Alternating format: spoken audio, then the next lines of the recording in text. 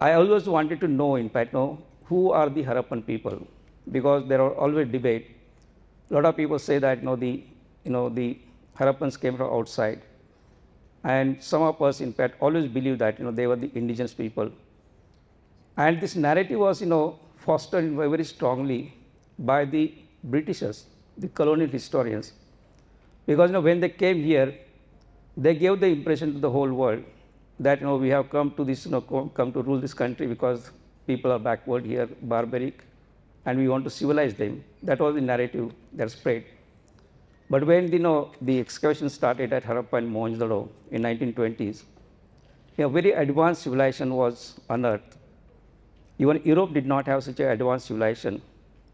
And then, of course, these colonial historians are great problem to explain, but how to justify our rule to this country. And then they started saying that, okay, you have the remains, but the people came from outside, and that is how they started this and they wanted to show, in fact, that you people are not capable of this type of developments. Only we have come from people have come from outside, and they have done the development. And for last so many years, nobody has nobody tried to generate scientific evidence in this particular respect. I never spoke about Aryans or this about this theory. Never made any comment till 2006, till I started to work at Fermanagh. And I realized when I say that I means that is my team. It was a very maybe multi-institutional, multidisciplinary work that we have done, and there were a number of primary institutions involved. Deccan College is one of them. Then CCMB right from the beginning was attached to this research, and of course Professor Ganeshwar Chaubey and the group from maybe Estonia. All these people were also part of this maybe larger part of the team that we had. Let me tell you frankly that when we started the work, one of the objective was to extract DNA of the Harappan people. I thank the Harappans because they started burying the dead bodies, and they had a separate graveyard, so where they used to bury the dead bodies. And this tradition, as Professor Conrad has mentioned, that this tradition starts from the Mehergarh, in fact, which is maybe around 7000 BCE, and continues into the Harappan period around 2600, 2700 BCE. Only difference that the early people buried the dead bodies within the settlement, either below the living floor or in the courtyard, whereas Harappans had a separate graveyard. And right from the beginning, people believed in second life, because along with the dead bodies, they buried a lot of goods, the pottery which contained food and water. We have established that scientifically, and their jewelry, sometimes their tools. So certainly they believe second life also. Getting DNA in this environment is very difficult, extremely difficult, because the soil here is very adverse. It is acidic soil, and the climate is not really good, not conducive for the preservation of the organic matter overall. So very difficult, in fact, to get DNA. But still, we started this, international research. In fact, that time, some scientists from Japan and USA, they had joined us. But, we miserably failed that time. I admit that frankly, because we were not prepared for the ancient DNA research that time. We had no idea, in fact, how to do this or how to go about. We started excavating the burials the way we used to excavate, conventionally. And then, of course, we excavated 70 burials that time, 70 skeletal remains. We tried very hard to extract DNA, but we failed. And then we realized that that we had kept this burial open for almost 2 months, because our objective was very different, because we wanted to come, wanted people to come and see, and that there should not be any misunderstanding.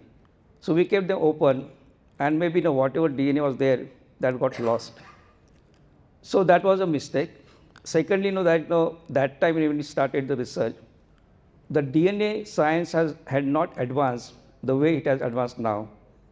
And that time it was very difficult to distinguish the ancient DNA and the modern DNA. And DNA is so sensitive that it can get into ancient DNA easily, because we are excavating the remains. So naturally through, maybe breathing, etc., that can get into ancient DNA. And that was all contaminated. So we miserably failed there. Then in 2010-11, then I came in contact with the scientists from Seoul National University Medical College, which has got one of the finest forensic science department in the world. And they explained that, we have to change our methodology. And, then, we started, adopting a new, methods for the excavation. So we started using the PPE kit and to make sure that, there is no contamination impact in the ancient, burials or ancient DNA. Then also, we targeted one burial at a time. We excavated one burial, we documented that immediately, and immediately, we pick up the samples and send to the laboratory. So we did that for, all the burials, and, nearly 60 burials we excavated. And then, of course, we started, the analysis. So we analyzed 59 burials, and we did not find anything.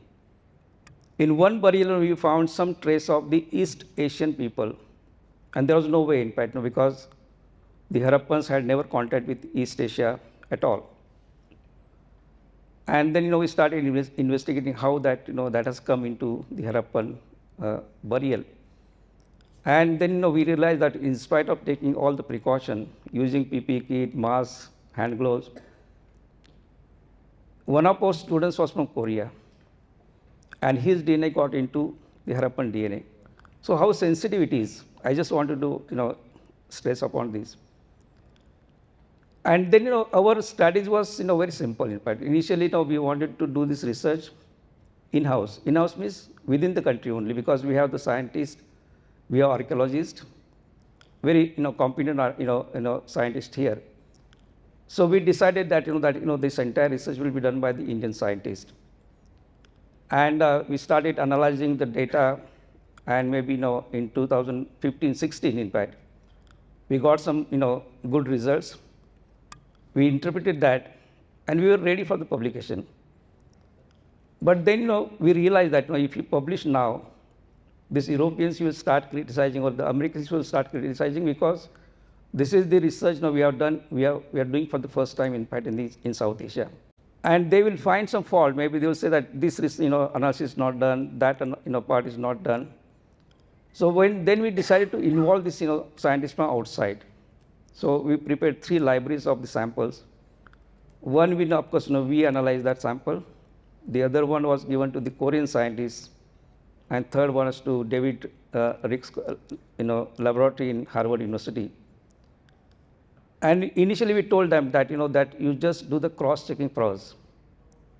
But then, by that time, the science had developed, and some more analysis were done, in fact, in Harvard, this medical university laboratory. And, when we got the results, which are complementary to what, we had achieved, in fact, and then only we published that in 2019. Now, this was an exercise like, you must have heard about, the story of, Howell Carter. He went, in search of the, Tutankhamun's tomb. And till last day, he did not find anything. And he was about to abort that, in fact, next day. And next day, he stumbled upon that very important discovery. In fact, he discovered that Tutankhamun's tomb. So something like that, in 59, we did not find anything. And we thought that, there is no way that, we can study this particular aspect, because the climate is very different, very adverse. We may not find any evidence. But the last, this, we always say the lady luck. So the last skeletal remains was of a lady around 30 to 35 years old.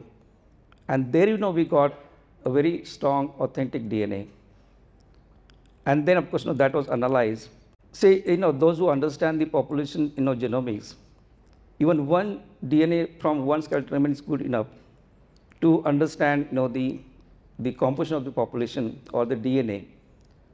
It is like, testing rice. When we test, whether rice is cooked or not, we pick up one grain. It is like that.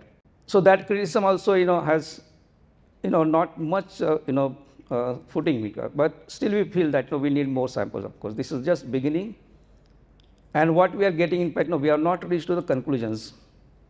We are reached to the tentative conclusions, and we are getting indications. So that indications I am going to tell this is what we have been discussing. So the analysis is indicating that we have also used the this genetic chronology to understand the roots of the Harappan population. So it is going back to almost 12,000 years or 10,000 BCE. In 10,000 BCE, there were hunter-gatherers, maybe somewhere on the border of Afghanistan and Iran. So they broke into two groups. One came to South Asia, and one went to Iran. So those who went to Iran, they started getting mixed up with the Anatolian people, and the people came to South Asia. Their genes started getting mutated, and it formed a distinct gene in South Asia. And then the genes which developed maybe around 8,000, 9,000 years ago, the same genes continue into the Harappan people. And then of course we also did the analysis of the modern people. Maybe we choose roughly 3,000 people. We included all the known different groups in South Asia, 140 different groups, people from different religious background, linguistic background, all were covered in this. And what we noticed, in fact, at the end of the study, that most of us from Andaman Nicobar till Ladakh and Kashmir, and from Bengal up to Afghanistan, we are yet to study, in fact, the northeast region properly. So most of the people living in this area, they are the descendants of the Harappans, because we inherit a very strong Harappan genes among us.